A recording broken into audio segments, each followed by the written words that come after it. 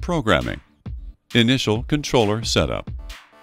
Before you can operate or program the LEIT-2 system, initial communication needs to be established between the controller and the RC2 handset. This is achieved by connecting the two yellow sensor wires. When connected, the controller sends a signal indicating that it's functional and ready to be identified.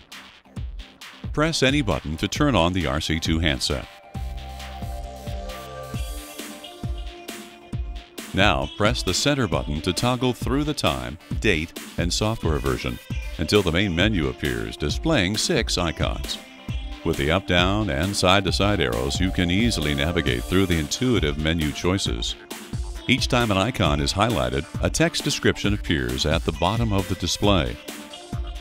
To identify a controller, select the radio uplink icon.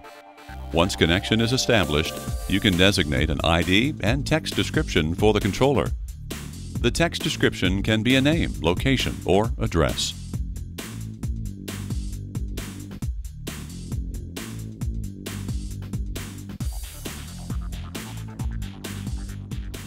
You are now ready to program and operate the LEIT-2 system. The LEIT-2 is packed with a versatile range of irrigation features, all available at the click of a button.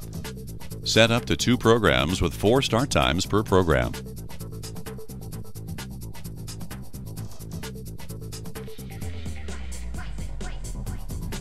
Select from several watering frequency options available, including even odd days, specific days, or cyclical operation.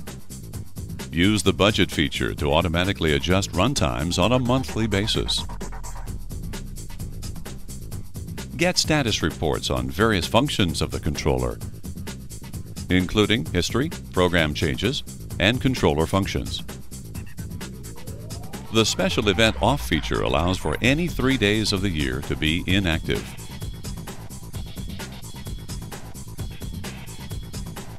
Utilizing the Month Off feature allows any month of the year to be inactive. Set the rain stop for up to 99 days with auto restart. The Global Stop command will suspend all irrigation programs and shut off all valves within 350 feet of the RC2 handset with auto restart.